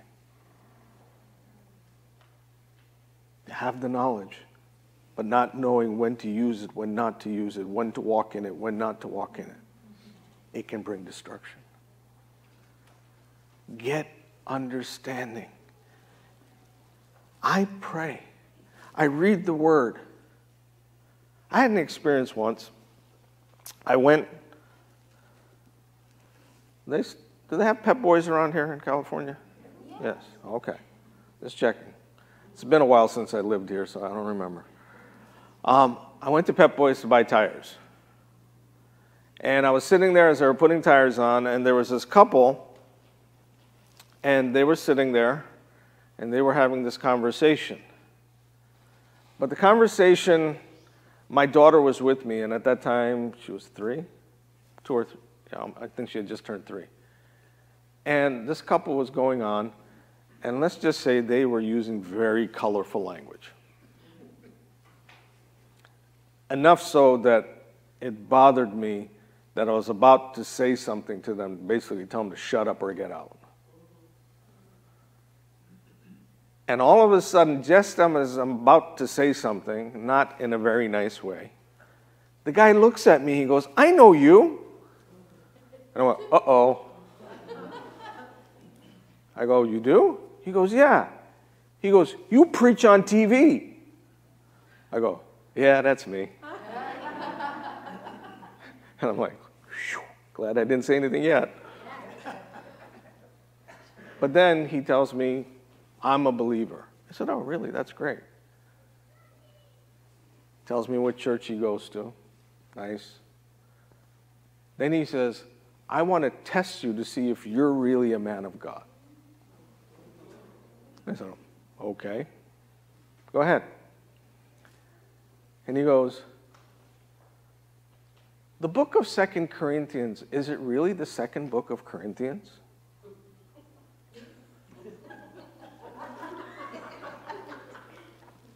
I kid you not. And I looked at him and I said, well, actually, scholars say that it's probably 3 Corinthians because there seems to be something missing, so we think there was a 2 Corinthians. It's missing. This is 3 Corinthians. And he looked at me and he goes, yeah, you're right. And all I could think of is, this guy had all this knowledge, but there was no demonstration of a Christian lifestyle. Had the knowledge. What difference does it make if you know whether it's 1st, 2nd, 3rd, or 125th? It's nice to know, but if I don't see the fruit of it and I don't see the benefit of it, it's a waste of time. In all you're getting, get understanding. In all you're getting, get understanding. Because you're here, you've put in the 5 years of work, you've done all these sort of things, and you're saying, okay, Lord, I'm following you, and I'm doing the work as I go, I'm doing the work as I go, and I'm following you, and you say, keep going, I keep going, and I need to do this, and I take care of that. Yes. Because you understand it's not about marking off milestones, but it's understanding what God is doing in this place. In all the things that were put up there, that was great. But what I heard when you were speaking up here had nothing to do with the building. People who were coming into the house of God, people who were getting saved, people who were getting healed, people who were getting delivered. Because the building part and all that were the milestones and the facts, but what God was doing was the understanding. Understand the seasons, understanding the time. And time is crazy. But this is what I'd like to show you for just a couple more minutes. Psalm 102, verse 13. If you turn with me to that. It says, you will arise and have mercy on Zion, for the time to favor her, yes, the set time has come. The time to favor her, the set time has come. The first thing I want to say about time is there is a set time for everything. There's a set time. Esther, chapter 4, verse 13. Esther's uncle comes to her and is talking to her about what she needs to do. And he says, basically, you have come for such a time as this. You've been brought into the kingdom for such a time as this. I want to speak to all of you that are here. You are living here and you are part of this church for such a time as this. Yes, 25 years ago was great, but the next 25 years will be greater. Yes, what's happened and all those things are wonderful, but yet God wants to do something that will transform. There's a set time. If you follow with me, you'll see. Don't worry, I'll get to where I need to go. The Bible teaches that it was ordained before the foundation of the world that Jesus would come to earth and die for our sins. It was set then.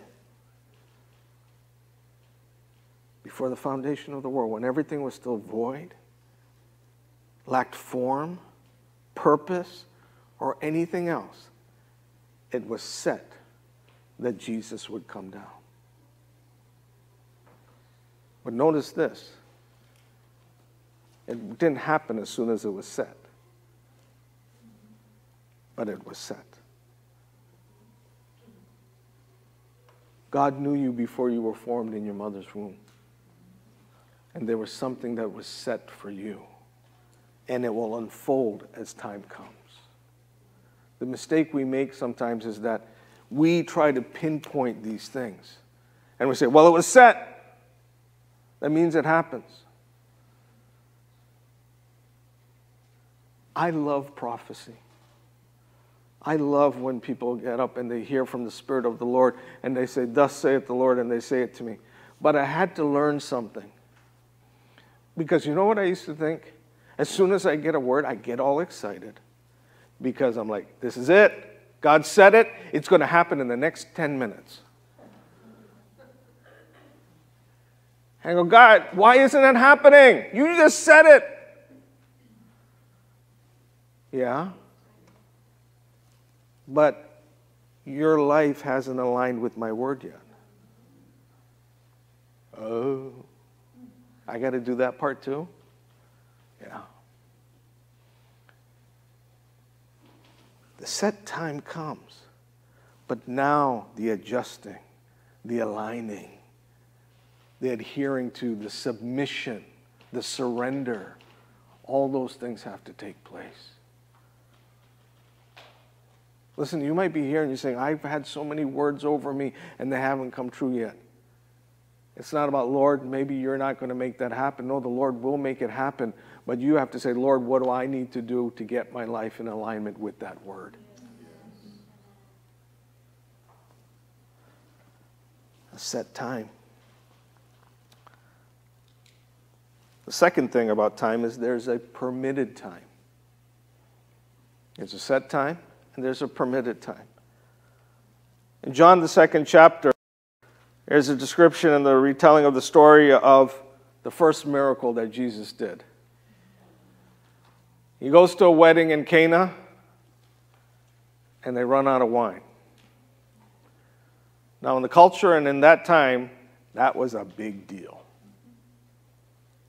All right? And, you know, some things haven't changed. What do people remember from a wedding? They remember what dress the bride was wearing. And if they liked it, they'll talk about how great it was. And if they didn't, they'll criticize it till Jesus comes back. And the other thing, what do they talk about? The food. Right? If you tell me, if I said, what about this last wedding you went to? You go, oh, the food. And different cultures, it's a little different. Indian culture, you have to feed everybody and their grandmother. 31 years ago, we had 3,300 people at our wedding. She's asking me, who's this? I have no idea. Thank you for coming. You're coming by? Thank you for coming.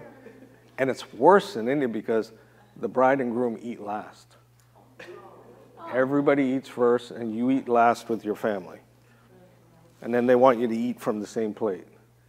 And you're like, no. You know, I'm a little bit of a germaphobe, so you know. But, you know, but the food is important. Well, back then, it was the same thing. My friends and I, we went to a wedding in Costa Mesa. And we remember we went to this wedding and everything else. And we go for the reception. We're hungry. We're like, no, it's a wedding. We've been here all day. Let's go. And they had these little finger foods. And forgive me, but, you know, my friends were of the Mexican lineage. And my friend looked at me and he goes, these white weddings.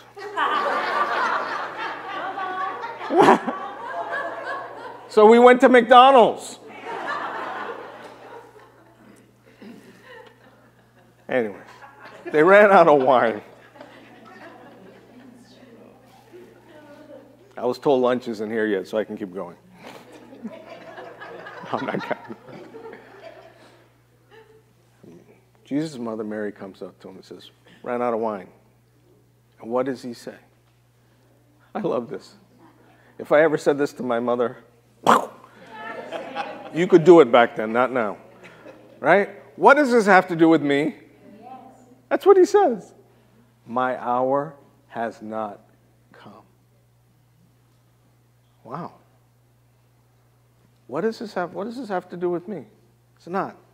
My hour has not come. There was something about it. Jesus knew, because it was set before the foundation of time, foundation of the world. He was here now on earth. He's at this wedding. His mother now comes and said, this is the problem. And he goes, yeah, but this is not my hour. But then watch what happens. He does it anyways. Does it anyways. It's the only place in the Bible that makes me think that Mary has some influence over Jesus. You'll get it later. Don't worry about it. Right? But he does it anyways. And I said, why would Jesus do that? And then I just felt the Lord impress on my heart. How many things I let you do, even though it's not in my perfect will? He allows us to do certain things. Because there's some things, they're not bad. They're not great. Okay. And he says, okay, I'll leave it to you. It's permitted. There was a time that was set for Jesus to come. So till then, we had the prophets, we had the judges, we had kings, we had sacrifices and all this. What was that for? It was allowed. Till the perfect came. It was allowed. There's a permitted time.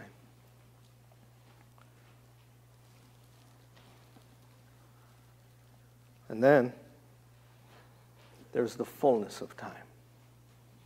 Galatians 4, verse 4, it talks about in the fullness of time that Jesus came. In the fullness of time had come, God sent forth his Son, born of a woman, born under the law. In the fullness of time. But think about this. In the fullness of time, Jesus came and he was born. But that didn't end everything right there. It started it. It started it. And I started to think about this. And I said, Lord, if the birth was the start, it wasn't the end because there was still more to do, but why was that the fullness of time? He goes, because at that point it means everything was brought together to start in motion. Think about it this way. In the fullness of time, when a child is born, everything that child is to be physically, mentally, emotionally is already in that child. It starts then. But they don't come out of the womb talking and dancing and walking and running and doing everything else. Right? My sister's going, uh-huh. Because it's true. The same way Jesus was born, but it started to set into motion and everything was there. It was gathered together in the fullness of time. It's ready to happen. So we have a set time, we have a permitted time, we have a fullness of time. John 12th chapter, verse 27. Jesus is speaking, and he says this. Now my soul is troubled, and what shall I say? Father, save me from this hour, but for this purpose. Everybody say, for this purpose. I came to this hour. There is a purpose for the time. It's set. Things are allowed to take place. The fullness sets it in motion. Now comes the real purpose. What was Jesus saying when he said, my hour hadn't come? He goes, listen, I'm here. I'm doing all these wonderful things. Everywhere I go, people are going to get healed. They're going to get transformed. They're getting delivered. All those things are wonderful, but it's not the real reason why I'm here. There's something else that is yet to take place. And as he gets close now, he says, I came for this hour. And it's only on the cross where he says, it is finished. The hour came and the work was done. We can lose sight of everything God wants to do in our lives if we get caught up in all the things that happen. Oh no, this is happening. This is happening. The news says this person says that. And we start to get into this frame of mind and we're saying, God. And he's saying, stop.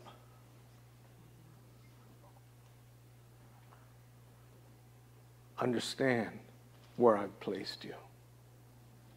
Understand that I have put you for a time such as this. And I'm raising you up from this time forward for the tomorrow and the day after.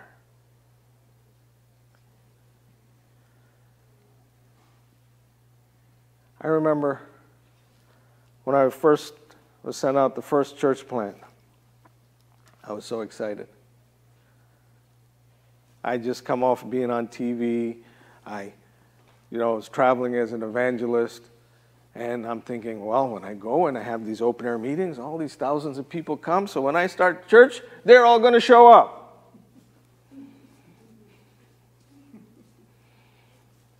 My wife showed up. I had a couple of Bible school students that helped us out, set up and take down, and they were there. And the people that let us use their home, that's who I preached to. Yeah, but Lord, I'm the evangelist. I go out there and all these people come and here I am starting a church. Go knock on the doors. What? Go knock on the doors. Can't I just put a poster up and say, everybody come? No, go knock on the doors. Every day I used to finish at the office at 6 o'clock. I'd get in the car. It would take me 40 minutes to get to where we were planning the church. That was my nap time. And then we would go knocking on doors till 10 o'clock at night. And I said, Lord, I don't get this. I don't get it. And the Lord was quiet. And I didn't realize till afterwards that I only got the understanding once I went through it. I saw what he was doing. I saw how everything fit into it. I saw how we moved from meeting on a terrace of a house to later getting our own building. And today, it's being extended again for the 4th time.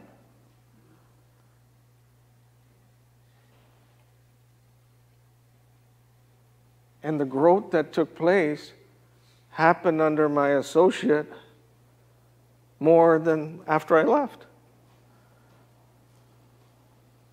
Why, God? I had to understand my time was there for that time in the beginning. To do the work and get things ready, and then God would start to do going forward. Understanding the time. Listen to me, please. I feel this so strong in my heart. There are things that God has spoken over this house. But as those things unfold, you're going to hit things, you're going to hit obstacles, you're going to hit opposition, you're going to hit all these things that take place. And the thing about it is that when you measure against what God promised, you're going to start to get discouraged and you're going to grow weary. But the word of the Lord to you is understand the season he's placed you in. The best way I can say it in the simplest of terms is go with the flow. And you will see the goodness of God unfold in this place. Because if you're always looking at that final thing to happen, you're going to miss on everything God's doing now. And it's all there and it's going to come together to fulfill the final thing. Understand time. Don't sit, I had an experience. I was at a conference in New Jersey years ago, and a man of God came up to me and he gave me a word. And I took it, I wrote it down, and I went back to my room and I opened up my laptop, punched in the verse, and all these things came up, and I'm reading them. But then as I started to read, it could be taken two ways. One was a great promise and encouragement, and the other one was like a beat down, It's like, why'd you do that for? I was like, oh, Lord, what did I do? And so I'm reading. I stayed up the whole night trying to read this, read that, trying to figure it out. Is the Lord encouraging me and saying I did good, or is he correcting me? And I'm in for it. The next day I saw that man of God again, and I said, hey, I went back and I studied all night, and I looked at these verses, and he looked at it and he goes, you did all that? I go, yeah. He goes, what did you feel when I first gave it to you? I said, the Lord was encouraging me. He goes, that's what you should have gone with.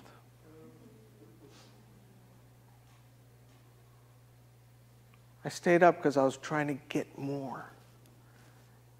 I wanted the facts. I wanted to know what context that word was given and what was the culture of the time and all these other things. And all it did was take me away from God simply wanting to encourage me. And almost took me to the place where I thought he was condemning me. We need the understanding. Understand the time that God has placed you in. But I leave you with this. Daniel chapter 9. The angel comes. Gabriel comes to Daniel and he's speaking to him. Verse 22 says, and he informed me and talked with me and said, O Daniel, I have now come forth to give you skill to understand. A skill to understand. Understanding, the ability to understand is not automatic. It's not automatic. It's a skill. And it's a skill given to us by God. And how do we get it? If we go back into the beginning part of previous verses in chapter 9, what is Daniel calling the people do? To repent, to come and pray with fasting. How do I gain the skill to understand? When I fall to my knees, I get before God. And I said, Lord, give me the skill to understand. I repent for where I've tried to impose my own will. I repent where I've tried to take the knowledge that I've gleaned from all these different places and try to superimpose it over your will. Repent where I've fallen short. Repent where I've placed myself above. And I humble myself before you. Fasting. He says he called people to fast, pray with fasting, supplication, sackcloth, and ashes. Doesn't mean you have to go get sackcloth and try to find it somewhere or rip the clothes you have, which I wouldn't advise because ripped clothes now cost more than regular clothes. Right? I have 2 young daughters and I don't get it. But, or to go around and get ashes and put it around and say, look, woe is me. But what it means is that we would humble ourselves before God in total surrender and say, Lord, help me to understand your will. I understand you knew me before I was formed in my mother's womb. I understand that as I'm growing, you've allowed different things to happen, and you've allowed me to come forth this far. You've allowed these things to happen. I understand that you've already put in me all the talents and giftings and possibilities and potential. You already put that within me. But now I've got to come to the place where I realize the purpose. Help me to have the understanding. Help me to have the understanding. Yesterday, we're driving to the airport and we used a car service, and the man that was driving, smart. He's an inventor. And even just talking, you could hear all the things. I mean, he knew stuff. But he kept saying, you know, because I'm an amazing guy. And I'm going, I've only known you a few minutes, and I really wish I had a different driver. You know? But everything every few minutes, because I'm an amazing guy. I'm this great guy. And I'm sitting there going, Lord, what? And I just thought, and there were all these things that didn't happen in his life, and he was frustrated, and all these other things that were happening. And I just thought, what would happen if he turned that around and surrendered his heart to the Lord? Then he would actually have an understanding for his life and a purpose for his life and why he has all these amazing talents and giftings. Because obviously he did. But when you don't have an understanding of what it's for, and the time you live in, and the time you are, that God has placed you in this world, it's for nothing. Starts with us coming before Him. Lord, I surrender myself. I surrender my life. I surrender my dreams, my ambitions, everything else. I surrender to you. And now I pray, give me the skill to understand your purpose for my life. Starts individually, and then corporately as your family, and then as a church family. Give us the skill to understand the purpose for us here, that we may fulfill it in every way at the right time for the right result. Let's bow our heads.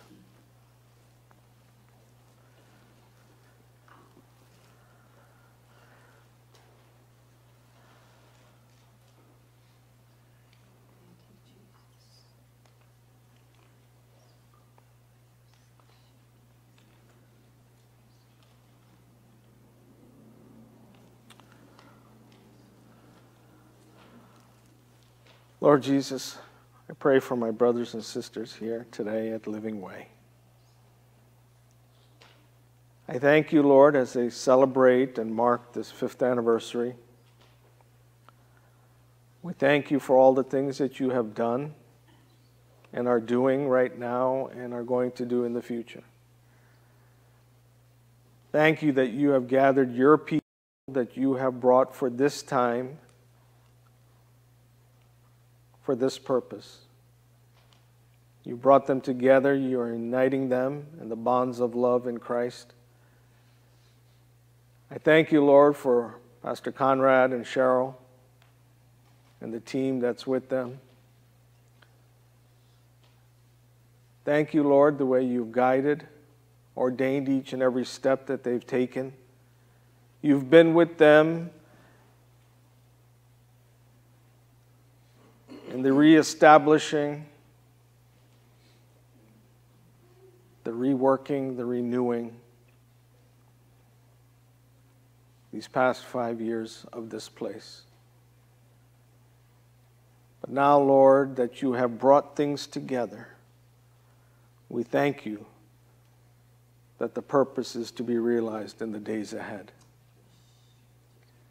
But Lord, I pray for Pastor Conrad and Cheryl and each and every one of this church, that more so than facts and figures, they would have an understanding of what the Spirit of the Lord is doing at this time, in this place, for your purpose. Moving at the speed of the Holy Ghost is not just to be in a speeding mode, but to actually know where you're going and to accomplish the purpose you set out to do. And Lord, I pray that you would bless them, enable them, your grace to be more than sufficient for them in each and every time and circumstance. Carry them forward, Lord, that your amazing work and purpose would be realized in this place. You would be seen, you would be heard, you would be felt, and because of you, lives would be changed, transformed. Not just the lives of those who enter into this building, but the lives that are surrounding this building. Father, we thank you once again, and we continue to bless your name. And Lord, because of that, I bless those that you brought together in your name in this place. In Jesus' name, amen and amen.